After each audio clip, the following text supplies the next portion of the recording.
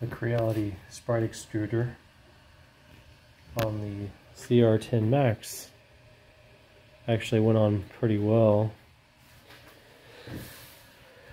Not as bad as what it is on a CR10. The stuff is technically plug and play, but on the breakout board, the original breakout board uses connectors that have a clip, and the ones that come with the Sprite just have the little plug at the end with the lock pin.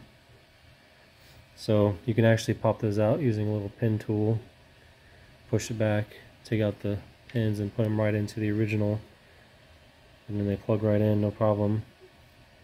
And that's true for everything except for the heater.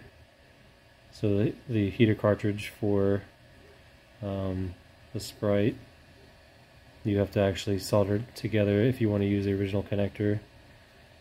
So I just cut it and then splice these on, soldered them on, and there's some tape on there, as well as the cooling fan. So this is the cooling fan for the block, which just says fan.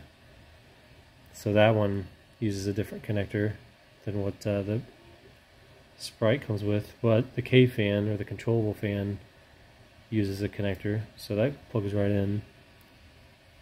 So those are the only two modifications you have to make. Keep in mind the Sprite currently has an issue, whereas if you use the small CR Touch plug that goes from the CR Touch to the back motherboard, for some reason it doesn't work. I'm not sure why, but it's a pretty common issue on everything that I know of that it's connected to, including the Ender 3s. None of those work, so you have to run the long CR Touch cable that comes with it all the way back to the motherboard. But that also is plug and play on the Max, and it's a separate cable down here on this ribbon cable. And it's interesting, at first I thought it didn't fit because this clip isn't all down all the way, but then I retried the original, and the original does the same thing. So yeah, as usual on the Sprite, there's some extra connectors that don't go to anything and they're not labeled. They haven't really said what they are. So yeah, don't use the CR Touch, it probably doesn't work. Use the original cable, take that up to the front. And so far it's worked. My first print came out good, enough for PETG. But you will have to PID tune your hot end because it will be off.